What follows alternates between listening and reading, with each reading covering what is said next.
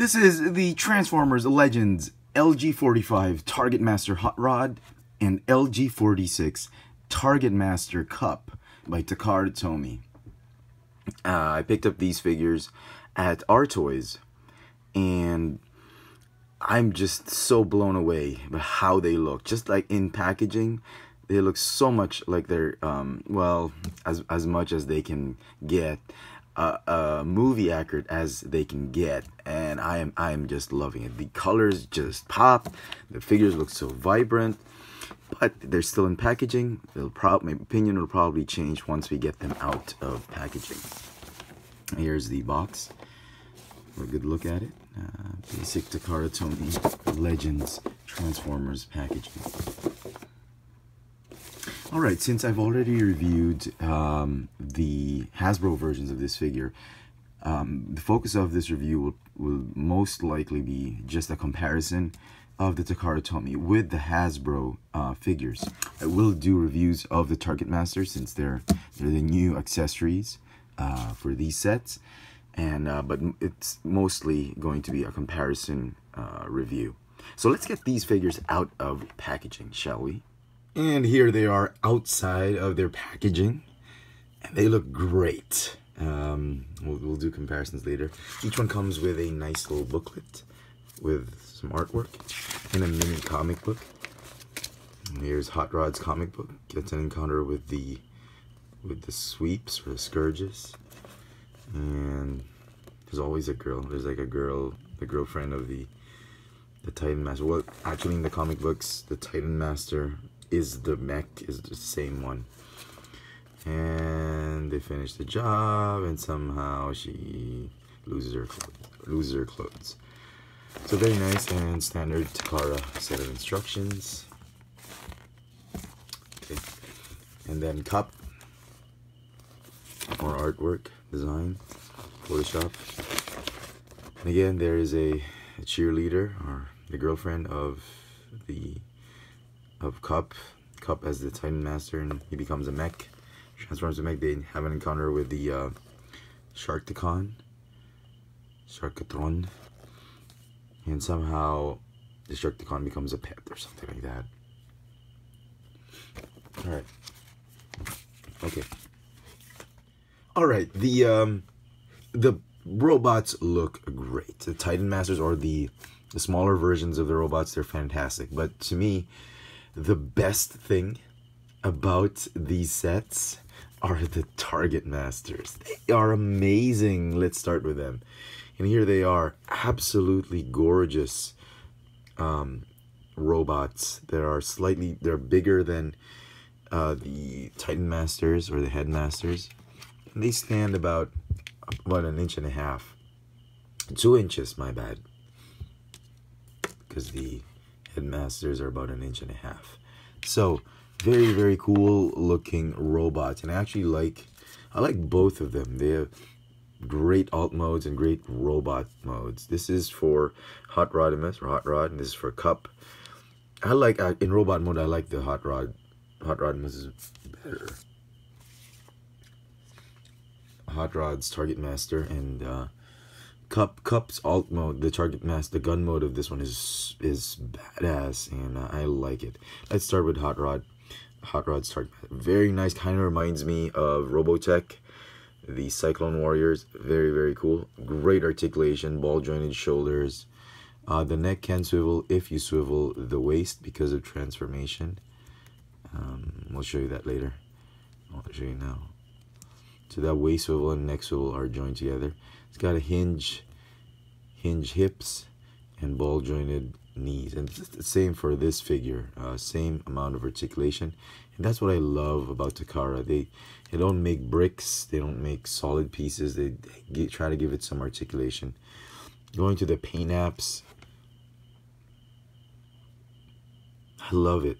This one more so than this one, but very, very nice. The gun barrels are sort of molded in that clear smoked plastic. This one is more transparent, painted silver. This is smoked plastic, painted silver. Transform them into gun mode. A little bit involved, and they transform the same way. Put up the gun barrel, rotate the waist so that the handle comes on. Rotate the knees. Instructions tell you to rotate the knees first before rotating the waist, but I think just to avoid confusion, I think you should rotate the waist first so you don't get confused. Then the waist. That's just me, but you can follow what the instructions say. Tab it in. The arms just stay there, they don't tab in anywhere. And the gun barrel, it locks onto the chest like that. And there is gun mode, which you can mount in alt mode or in robot mode. We'll do it for now in alt mode like that, just to show you. Same thing with Kup. You can rotate the feet, the legs first. Fold this up. Rotate the waist. Fold the legs and tab them at the back. And there you go. Kup's holes are a little bit loose. Yeah. So, very, very cool.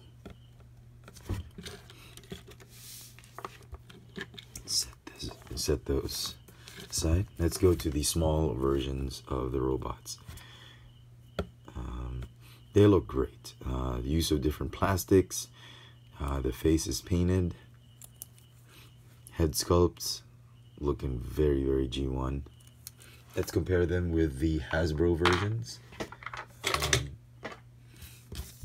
Hot Rod, big difference. Look at that, unpainted. This one is so Hot Rod. Let me show you the Rodimus Prime from the Toys R Us Velocitron set. Very close, very nice. I'm glad they painted it. Head sculpts are obviously different. This is a Prime. And that was the first time I noticed it is made of die-cast. That whole face and body, torso is die-cast. I'm really glad I kept this one. I guess we'll see more of him when we go to Power of the Primes. So, yeah. That's Hot Rod. And then Kup. They're okay. Very similar, more than Hot Rod. Unpainted face. This is more of like a Cybertronian guard, as I was mentioning, or a younger Kup. This is more screen accurate, or the cartoon accurate version, which I really like. Okay. All right, on to the actual vehicle modes of the figures. Now, I don't know if it's just me, but we'll put it there. For Hot Rod, I'm getting more of a cartoony vibe with this one, and this one more of a toy vibe. For Kup, this looks more like the toy because of the colors. This looks more like the character in the movie. And more especially, you will notice that the arms are different. We'll get to that more in Robot. That's the main big difference for Kup. For Hot Rod, it looks to be just exactly the same. Paint is obviously different. This is more yellow. The yellow on this one is more cartoon accurate, I think. But the red on this one gives it more that cartoon vibe. Especially the hood. And as you can see, they've remolded the engine block. This one has a hole to fit that Targetmaster. And back in the day in G1, there was a Targetmaster version of Hot Rod and there was a non-Targetmaster version, if I remember correctly. I never had those. I wanted those. Just never had them. So this one is giving me that toy vibe because of the deeper type of purplish red. This one is very bright orangey red. Paint apps. The design of the paint app seems to be very similar. And look at that, black feet, red feet, probably more accurate. The rims are painted, and the exhaust is just, it's not a molded. This is a nice glossy gray type of molded plastic. This one has been painted silver, which is really great. I'm happy that it should have been chrome to be toy accurate, but I'm okay with it. And it still suffers the same issue with the canopy not staying on. It has trouble staying on. It's like, unless you really force it down, it's not gonna stay on. That's the interior. Very nice. It's got a clear engine block or hood. This one is solid. So very, very cool. And obviously the headmasters can fit in there. Rod.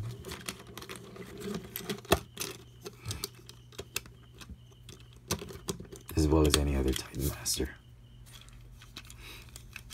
Okay. On to Kup. And for my versions, the wheels seem to be assembled correctly. There were reports that they were misassembled, but so far mine look okay. I love the colors on this one. This one's not bad. It's okay. But more, this one gives me that toy vibe. This one gives me that movie vibe, cartoon vibe. The windshield or canopy, this one is almost all clear. No paint apps on it. This one has paint apps. The Autobot symbol there. This one, the Autobot symbol is right here.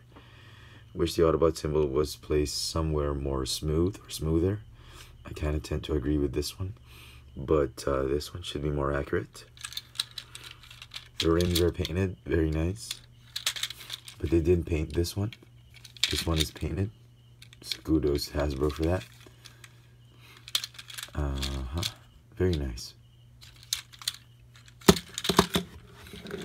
Again, you can't fit the Targetmaster. Which one's which? Oh, sorry.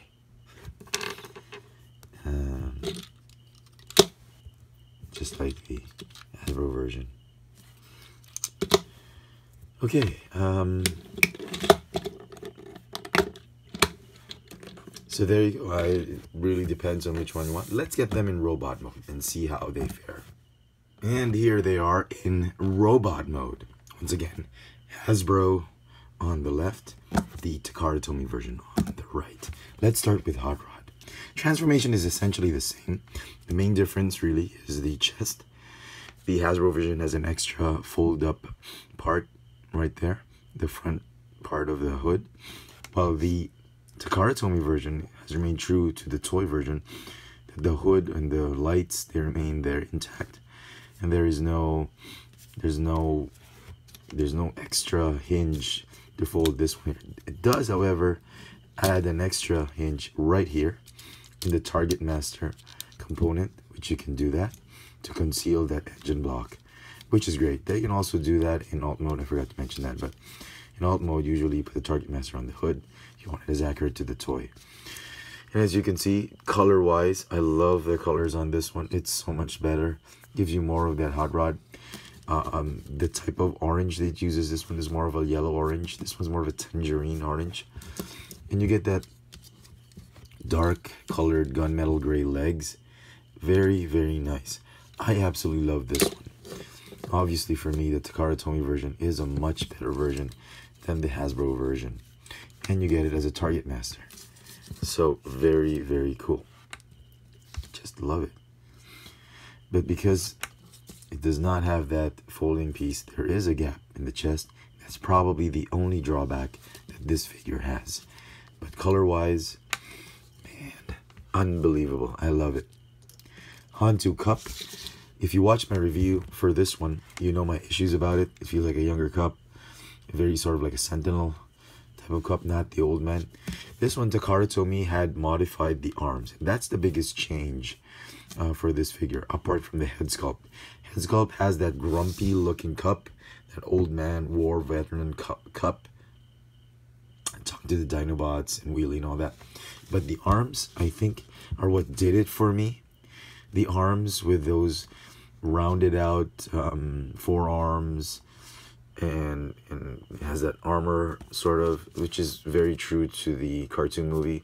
I love it, and that's what really get it for me. More than the colors. The colors are great. I think the colors are more screen accurate. This one's more toy accurate, which is sort of different from what we see with the Hot Rod being toy accurate and screen accurate, something like that.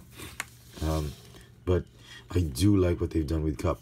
The only drawback with that is because it's rounded. It doesn't have, there is no peg right there that will lock the forearms, and sometimes if you don't do it properly, the forearms tend to snap out or untab unless you just really tab it in there. That's the only thing.